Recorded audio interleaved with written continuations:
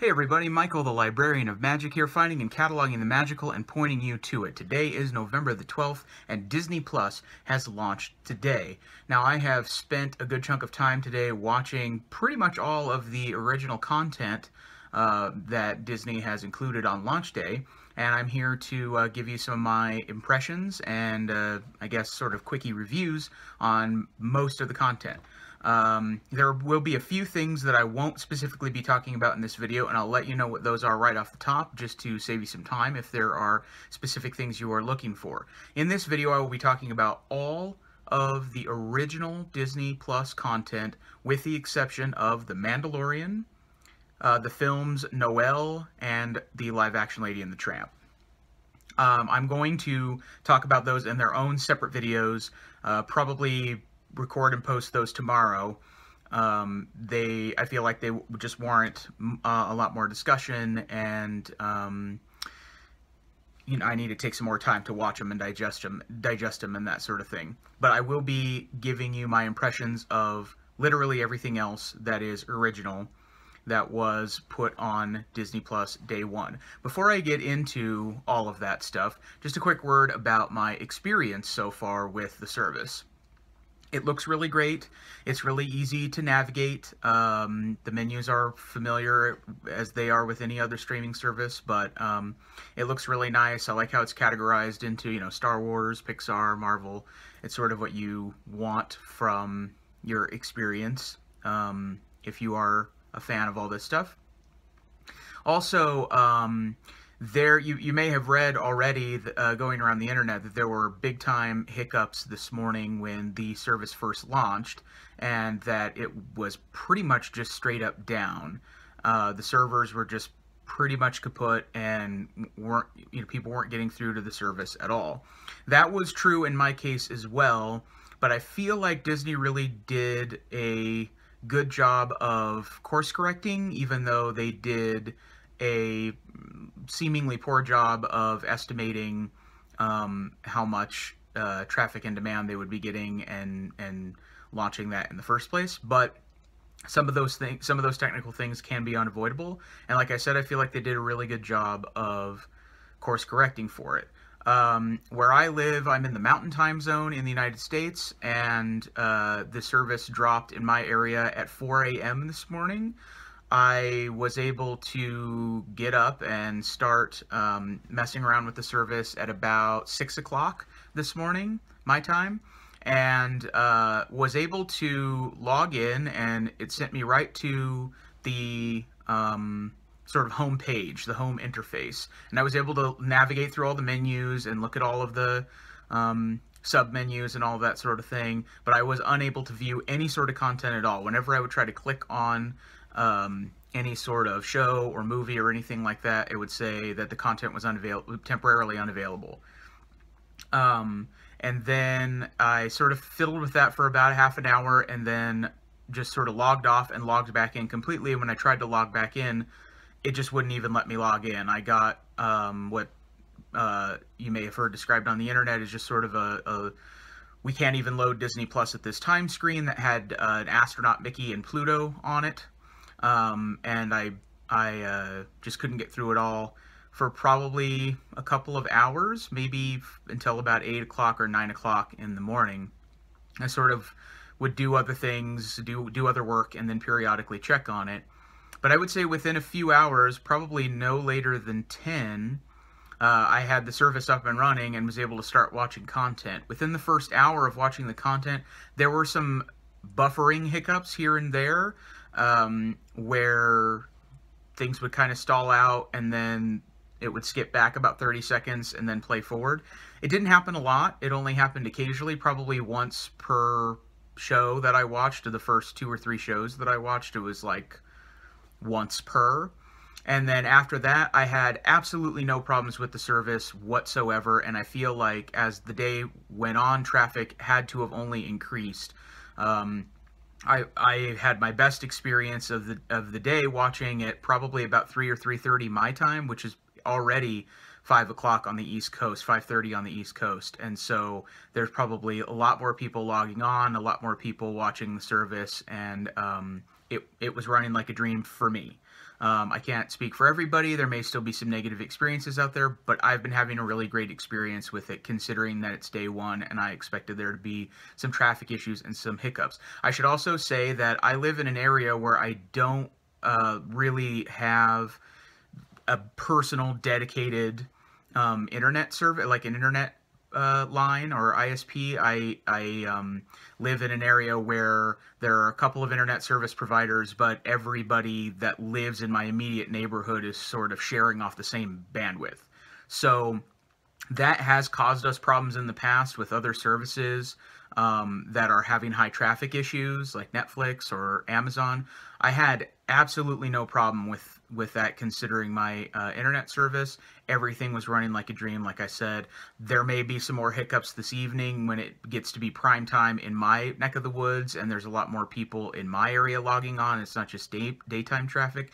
That may be a problem. I don't know yet, but as far as the daytime traffic from 9 o'clock all the way till about 3 in the afternoon, everything was running perfectly. I mean, I wasn't watching 100% consistently that whole time, but periodically throughout the day as I was working on digesting the content and doing some other work, it was working for me every single time. So that's just my general thoughts about the experience of it all. I know that there were some hiccups, like I said, for a lot of customers, and I wanted to just talk about my experience right off the top. So with that being said, like I said at the beginning of this, I did get to view basically all of the original content, with the exception of the movies and the Mandalorian, which I'll do on other videos.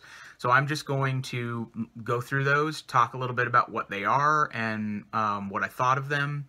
You can decide if that's something that you want to watch, or if that sounds like it'd be up your alley, or if that's right for you. I hope that this will be informative in that way. These aren't in any particular order. I really just wrote them down in the order in which I watched them, which was kind of random based on navigating the service. So I'm going to start first with, I've got my handy dandy notebook here with my scar and Mike Wazowski on it, and it's got a cool like lenticular Game Boy thing on there. Anyway, so I'm going to start with the Pixar Sparkshorts. This is a series of short Pixar films that are original for Disney+. They are sort of side projects of people who work at Pixar.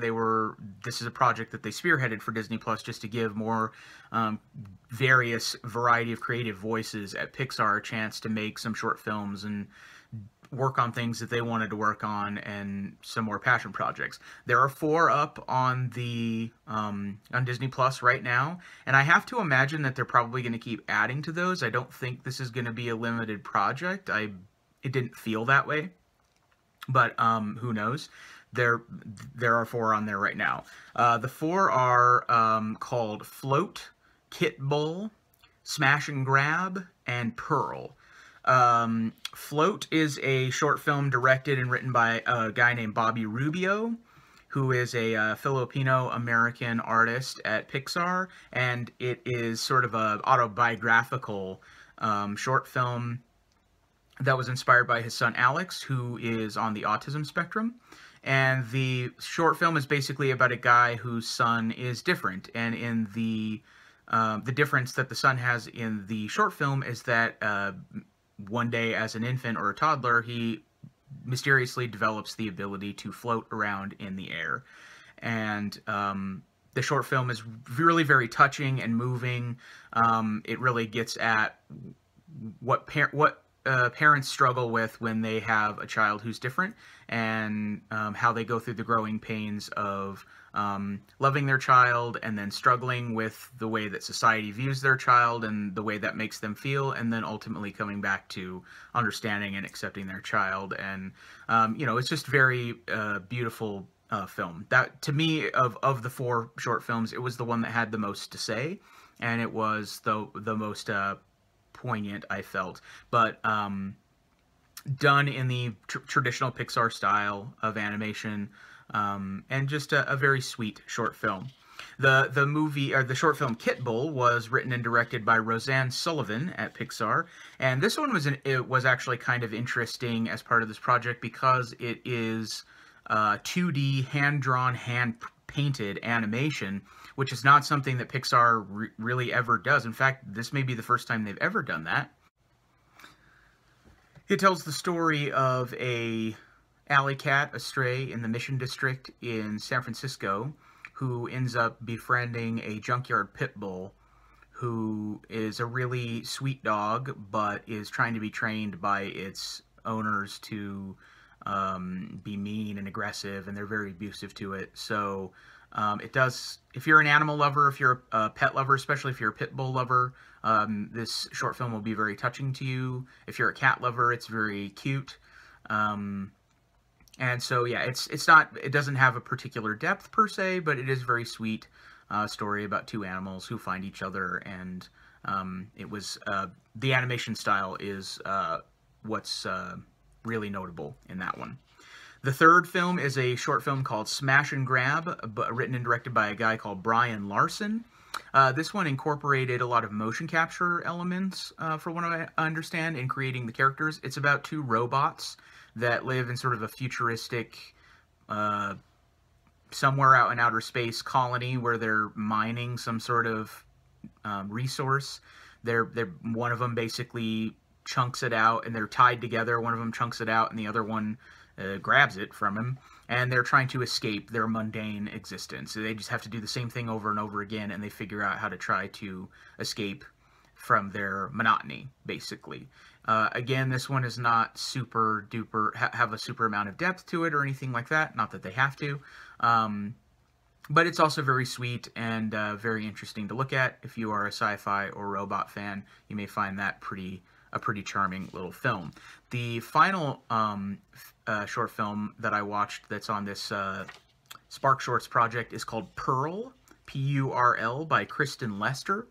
And Pearl was a really interesting one, actually. I felt like it was sort of the most lighthearted of the bunch and kind of silly, but also tackling the topic of gender equality and diversity in the workplace. It's really about a pink ball of yarn who goes to work at sort of a male-dominated nondescript office building, and her sort of struggle to fit in there and decide whether or not, how far she wants to go in order to fit in with the guys or to be herself. And it's sort of about that struggle, and how to either fit into the office culture or try to change the office culture and all that sort of stuff. This one I thought was kind of notable in that it sort of, I felt like pushed the content envelope for Disney Pixar in terms of what they're putting into their animated short films or films in general, because this was a short film that was clearly not made for children. It was made for an adult audience. It deals with the adult themes of, like I said, being in the workplace and gender inequality. And as a result, there are some really off-color jokes that are featured in this short film, as well as some minor adult language, but the type of language that would never be featured in a regular Pixar film. So it is actually very striking to see even a short film made by Pixar that uses those sort of language and metaphor and touching on those sort of themes. It was very amusing and definitely worth a watch. So of those, I would say Float and Pearl were the ones that stuck out to me most, but I really enjoyed the other two. I thought Kit Bull was very cute. Smash and Grab was the one that sort of least got my attention, but it was still enjoyable to watch. So those are the Sparkshorts short films. After that, I watched Forky Asks a Question, which is a very short-form series. It was only a couple of minutes long, and I'm assuming they'll come back with one of these each week where Forky asks a different question. Forky, from the character from Toy Story 4, the spork that comes to life, and in this series is voiced by Tony Hale, who voiced Forky in Toy Story 4, and many people know as Buster Bluth in Arrested Development.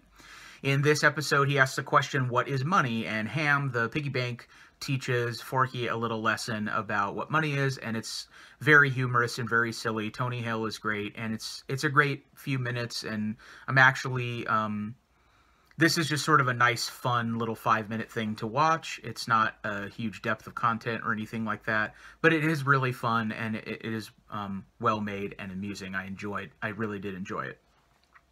After that, I watched the Marvel Hero Project. This is a short half an hour-ish documentary series that focuses on a young person, probably in each episode. In this episode, it focused on a young lady named Jordan Reeves, who lives in Missouri.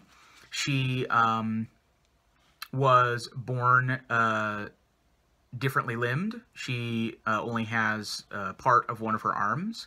And she, in growing up with that and figuring out how to navigate all of those different, you know, how to do things differently, she eventually went to a technical conference in San Francisco when she was 10, I think, and invented a glitter cannon that could attach to her arm, and that it started this thing called Project Unicorn, which just sort of went viral and inspired a lot of other people like her. And she and her mother eventually started basically going around the country as advocates for other people with similar disabilities, and sort of starting these think tanks for young people that want to try to come up with ideas that can really push the future of accessibility and you know, disability awareness and all that sort of stuff, like how to have all of those different perspectives from people who actually have disabilities to come up with ideas that can, you know, enhance accessibility and enhance our world in general, because they have a different point of view, because some people have to live their lives differently than other people do.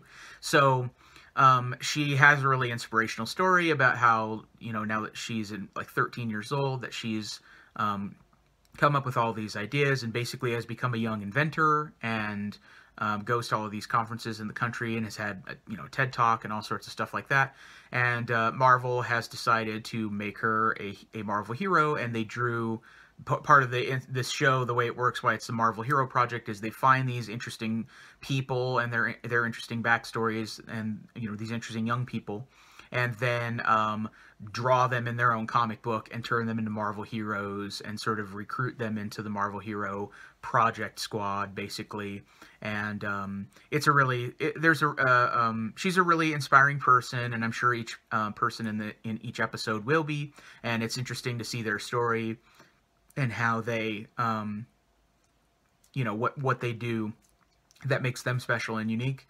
And yeah, it wasn't like mind-blowing or anything like that, but if you are interested in these sorts of stories and of, you know, human adversity or people doing heroic things, I would actually recommend it. I think it is inspiring. I think the person in the videos is an inspiring person, and it was a cool little twist with the Marvel thing to add that she was drawn in her own comic book and all that sort of stuff.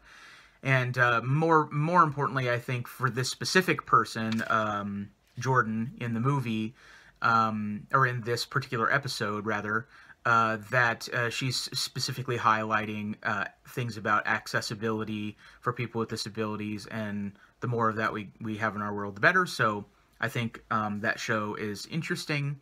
I won't be waiting on bated breath for every episode, but I'm sure that I'll enjoy them when they come out. And you know, it's not something that's high on my viewing list, but I'm really happy that it exists. I wasn't disappointed with it, and I think it's really cool. And if it serves to inspire anybody out there to think differently or to feel empowered about, you know, their own lives and their own situations, I'm totally all for it. I think it was pretty cool.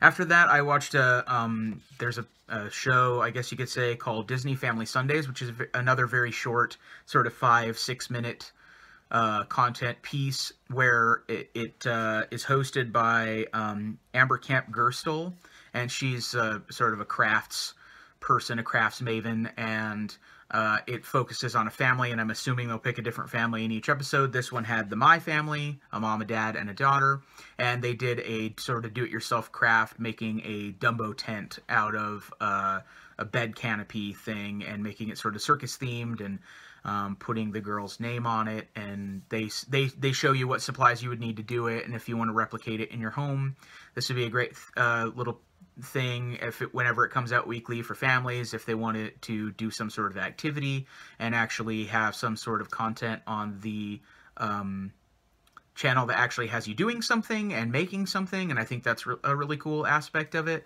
Again, it's another short little thing. It was only sort of a 5 or 6 minute piece, but it was really cool to check out, and just, you know, it'll be interesting to see as they go along what sort of craft projects are on there.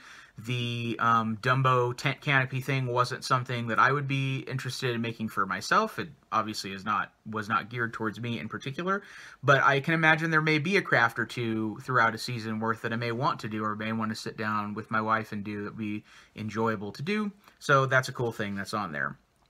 After that, I watched Pixar in Real Life, which was also very short, but this I thought was very amusing. The concept is that Disney creates some sort of real-life something or other from a Pixar film, and then they put it out somewhere in public, and then people interact with it. So in this first episode, they created an inside-out, like, emotions console, that, you know, sort of like the thing that controls the girl's brain in the movie Inside Out, and they put it in Washington Square Park in New York. And then people would come up and sort of fiddle with the controls, and they weren't sure if they would do anything. And then Disney had, unbeknownst to the people who were messing, you know, public people who were messing with the machine, Disney had actors that would sort of walk in and out, and if people pushed the different emotional buttons on there, they would sort of be acting with each other, acting a scene, and if the person pushed the button, the console would glow in the front to show the actors what sort of emotion that they should be responding to, and then they would, you know, change their emotions in the scene and sort of give the people who were messing with the machine the illusion that they were controlling their emotions. And it was actually really amusing to see people react to it and see people mess with it, and just sort of an interesting way to bring Pixar to life. I thought it was a really, really magical idea, and I really enjoyed it. It was a very short segment, but it was really cool, sort of like a man on the street sort of piece, but I'm excited to actually see what they do with that. Just fun little ideas that they make throughout the season of that. That's Pixar in Real Life. I thought that was really fun. After that, I watched the Imagineering Story, which is a long-form documentary style. I won't say it's a show. I think it's a long-form documentary in parts, sort of an episodic mini-series. This was directed by Leslie Iwerks, who is a known documentarian. She was nominated for an Emmy for making the documentary The Pixar Story, and she also made a documentary called Recycled Life, which was nominated for an Academy Award.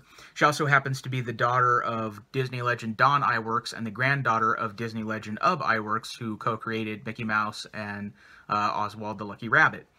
This series, the first episode was called The Happiest Place on Earth, and it sort of it was about an hour long, and a little over an hour, and it sort of documents the birth of Disneyland and the Imagineering department, and sort of, I mean, the idea behind the documentary is the story of where the Imagineers came from and what they've done throughout their life in Disney. And so this first episode was about the foundation of the Imagineers, and their first project was creating Disneyland. And so there's a lot of, you know, what they did there. There are a lot of people, the people that are that were working then that are still alive now are featured in the documentary, and that's really cool to see. People like Bob Sherman, who still writes music for Disney and is a wonderful Disney legend, and a bunch of other people too. There were a lot of really touching, sentimental moments of people just reflecting on their time with Walt, and it was interesting to see reactions of people who actually knew Walt Disney, and how they were inspired by him, and just sort of talking about what sort of man he was, and how he worked, and those sorts of things were very interesting. And there's also a lot of behind-the-scenes stuff about how they developed audio animatronics for things like Pirates of the Caribbean, how they came up with the Matterhorn, how they created that. It's a Small World. a lot of features in the park, pretty much how they built Disneyland and what it took to get there. My only, I wouldn't say a criticism, but my only wish for this show, for me personally, is that there's not enough depth for me. I'm sort of nerdy about this sort of stuff, so it just was one of those. It covered a lot of ground in an hour. It sort of went through the whole birth of Disneyland, even all the way up to Walt Disney World in the 70s and past the death of Walt Disney. But as they were going through each segment, it was sort of give 5 or 10 minutes on here's what they took to develop the audio animatronics for Conversations with Mr. Lincoln, and then how that eventually evolved into making animatronics for the Enchanted Tiki Room and Pirates of the Caribbean. For me personally, I could have an entire episode just about Pirates of the Caribbean, the history of that, what it took to make that. You could definitely put in that level of detail. And maybe that wouldn't be for everybody. If you don't know a lot about this sort of stuff and you are remotely interested, this will be a good primer for you. I think this is a good show for people who are just cursorily interested, or they want sort of a overview of Imagineering and the Disney parks and some of the history of Walt Disney and that sort of thing. If that's you, I think you're really going to like this. It's really well made. I do think that Leslie R. Works did a great job. It's just for my, Disney nerd self, I felt like, man, I would want to, every time something would go by, they'd stop talking about it, and I felt like, oh, I want to know more about that. You could go into so much depth about this, that, and the other. So, that's just for me, but I enjoyed watching it. I thought it was really well made, well shot, and the interviews are really great, and there's a lot of touching stuff in there. I especially enjoyed, like I said before, the interviews with people who actually knew Walt and their reactions about him. I thought really made the whole thing worth a watch, regardless of your level of fandom or what you know or don't know about the Imagineers and Disney parks. I think that's totally worthwhile. After that, I watched High School Musical, the series, which some people have bemoaned the title of the show, thinking it's kind of a silly title. I think it's actually smart. I enjoyed it. The title is silly on purpose because the show is like super duper meta. It is a scripted show. It's not a documentary or a reality show or anything like that. It's a scripted show that takes place at the The idea behind the show, think if I can describe this. The idea behind the show is it takes place at the high school where the movie High School Musical was shot. And there's a new theater teacher there, and she wants to put on a production. She was one of the background dancers in the original High School Musical movie, and she wants to put on her own production of High School Musical at this school.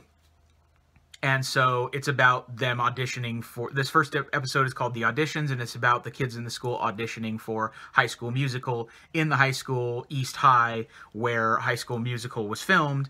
And there's sort of some funny stuff here and there, like in the High School Musical movie, they're the East High Wildcats. In the show, they're the East High Leopards, saying, oh, we're not the Wildcats. They just changed that for the movie. Even though this is a fictional show, it's got all these weird meta things in it, but I thought it was actually highly amusing. The music and singing is really good. All the people involved are really talented singers, dancers. And if you're a fan at all of High School Musical, the movie series, I think you'll really, really enjoy this. It is really aware of the High School Musical movie and is sort of telling a similar story. There's, budding romances and, all that kind of stuff. That's another thing that makes it interesting, is there's sort of, the story they're telling is sort of parallel with the story that's told in High School Musical, with some differences here and there, but there's a lot of stuff that's really funny and really interesting. This is another show where I felt like a couple of times in the dialogue and in the content where they are pushing the envelope a little bit in terms of who this is targeted at, age-wise. I would say that they're being very intentional at targeting this at teens and older teens and young adults. There are some bits of language and themes and things like that here and there that I think are, for me personally, are perfectly fine, but I also found it interesting. There are things in this show that I don't think they would have even included on the Disney Channel, or things in the original High School Musical movies. That's just my opinion. So High School Musical, the series, I thought that was... I actually enjoyed it. I've seen the first two High School Musical movies. I haven't seen the third one, but as somebody who's seen the movies and has picked up on some of the references that they got going in here, like I said, if you're a fan of those at all, I think you'll really enjoy this. I thought it was funny and interesting, and I wouldn't mind watching it just to see where it goes, although it's probably going to be pretty predictable. I don't think the plot is at the important thing here. I think it's the fact that it's meta and silly and funny and poking fun at itself and all of that stuff. So another funny thing that I noted when I was sort of looking, so each thing on when you're watching the Disney Plus originals, or pretty much anything, some things have extras. There's like an extras menu whenever you are deciding whether or not you want to play some show or movie, and sometimes there are deleted scenes or trailers or whatever. And so, for example, on the Sparkworks, the short Pixar films, there were like little making of documentaries that were like 5 minutes each, and I watched all of those. One of the interesting things I noted for the extras on High School Musical, the series, which gives you an idea of sort of the tone that they're going for with this show, was a trailer for the show, which was called High School Musical, the series, the trailer. And I thought that was actually pretty funny. Like I said, some people are annoyed by that, but I think it's kind of funny, and I think it fits with what they're going for. After that, I watched a show called Encore, which is a reality show, I guess you could say hosted by Kristen Bell. I would call her more of an ambassador or like a really hands-on producer. It's not really a show that she's actively hosting. She doesn't do voiceovers or anything. She does an introduction and shows up later on towards the end, and that's not a knock on her at all. I think it works really well. I think the idea behind it is that Kristen Bell is really, her presence is really there more for the people involved in the show than she is to draw you and I in at home as viewers, if that makes sense. The basis of the show is that they find each episode is that they find a high school production of some musical from some high school in America from the past, and then try to reunite all of those original cast members together to try to remount a one-night only production of the show that they had back in the day. So this one finds the cast of a production of Annie from 1996 in a town called Santee, California, in Southern California. And it really goes through, you know, these people reuniting with each other that haven't seen each other in a while, and what their lives are like, what they do for a living, and what their families are like, and all that stuff. And sort of the nerves about putting on this production. And they only have like 5 days to do it, so that's also a really interesting thing, and trying to get themselves back up to speed. And some people have been singing since school, and some people haven't, and there's all those sort of interesting ins and outs and relationships and all that sort of stuff. I would say that this is a pretty niche show. If you were a theater kid, a theater geek in school, or a music geek in high school or something like that, I think this show is totally for you. I think you're really going to like it. I did. I was a music dork and a drama kid in school, and I really liked it. It was really appealing to me because, you know, I have had those experiences in my life. If you're somebody that hasn't, I don't know how much this is going to appeal to you. You may find it interesting just as a slice of life, or just to see the reality show aspects of, you know, high school people being reunited and that sort of thing. That may be interesting to you. If you're not a reality show person at all, or you're not a musical theater person at all, this is probably not going to be for you. But if you are, I think you're really going to like it. I really enjoyed it. I think like my wife and my sister-in-law and my sister will really like this, and you know, because I know that they've had background in this sort of thing too. So if that's your sort of thing, I think you're really going to like it. It was very interesting and funny and touching at times, and I thought it was really well made and interesting. I'll be interested to see what other sorts of productions besides Annie are coming up in the future episodes. So that's one that I'm not going to have any problems with watching on into the future, but some people may not like it. Finally, I watched The World According to Jeff Goldblum, which was one that I highlighted in my Disney Plus preview video as something I was looking forward to, and I really think that this show delivered for what I was looking for.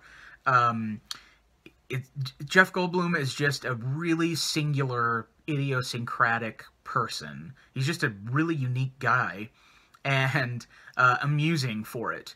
And this is not, I don't think this show is for everybody. I don't think it's a love it or hate it show, but I do think it'll be polarizing, interestingly, because I think Jeff Goldblum is just one of those guys where you either are entertained by him or you're not. You either sort of get him or you don't. And if you don't, I don't think you'll hate the show by any stretch of the imagination. I just think you'll sort of be like, what's the big deal? Why are people... I can imagine a subsection of people just being like, why are people even caring about this show at all? So the idea is it's just Jeff Goldblum being interested in a topic in each episode. In this first episode, he dives into the world of sneakers, people who buy really expensive, rare sneakers, and people who show them off on YouTube, and he goes to a convention at one point, and he gets custom sneakers made. He goes and visits the people at Adidas, and all kinds of different stuff like that. It's a sort of a... he finds a subculture and then examines the subculture. But what's really more interesting than the content, unless you're really interested in sneakers, you may be interested in this particular episode. What's more interesting than that is seeing Jeff Goldblum and the way that he is interested in these topics and the way that he interacts with other people is just really interesting and hilarious to me and a lot of other people. And he delivered that Jeff Goldblum thing that I was totally looking for. I feel like watching him do anything in person is sort of like, especially in a context like this where he's investigating something he's interested in, it's sort of like watching Willy Wonka tour somebody else's factory that's not his own. He's just sort of this like eccentric personality who is like, people don't even really know how to react to him or what to do with him, and I just find that super, super amusing and interesting, and I'll be interested to see what other topics are coming up for the world according to Jeff Goldblum. Like I said, it's not a love it or hate it thing. I can't imagine anybody actually hating this show, but I can't imagine some people just being like, I'm not that interested. Like, I don't see what the big deal is. I don't find Jeff Goldblum amusing, and I'm not interested in these topics. I could totally see that. It might not be for everybody, but I think anybody who sort of gets the Jeff Goldblum vibe and who is entertained by that or finds him to be an interesting person will definitely like this show. It definitely delivers the Jeff Goldblum stuff. So that's all the original content that's not only that I watched today, but that exists on Disney Plus right now, with the exception of The Mandalorian, the original Christmas film Noelle, and the live-action remake of Lady and the Tramp. Like I said, I will be doing totally separate videos for the three of those, and probably dropping those tomorrow and in the coming days, and then whenever new episodes get dropped, probably sometime next week, I'll update these. If you would like me to go into in-depth about any of these other shows or episodes in the future, let me know in the comments below. Thanks in advance for liking, commenting, and subscribing. Give me any sort of comments or feedback about this if you find this interesting. If you want me to talk about certain things more or certain things less, let me know. I would take constructive criticism or feedback in that way. I may not do exactly what you asked for, but I would take it under advisement. So with that being said, thanks as always for watching these. I know this ran long. I was trying to zip through those as quickly as I could, which is why I didn't go super in-depth, and I wanted to save The Mandalorian and stuff for another video. This is already nearing up on a 30-45 minute video. So maybe I'll try to edit it down, but I don't know. Anyway, thanks as always for watching these. If you're enjoying this content, like I said, give me a thumbs up, give me a like, comment, and subscribe. I really appreciate it. And I will see you in the next one. If you're looking forward to the other content, besides the stuff I've highlighted in this video, you can do whatever you feel. Give this one a skip if you're interested. Anyway, thanks for watching this, and I'll be back in another video probably tomorrow or in the future talking about those other things. And as always, I hope you have a really great day. Bye-bye.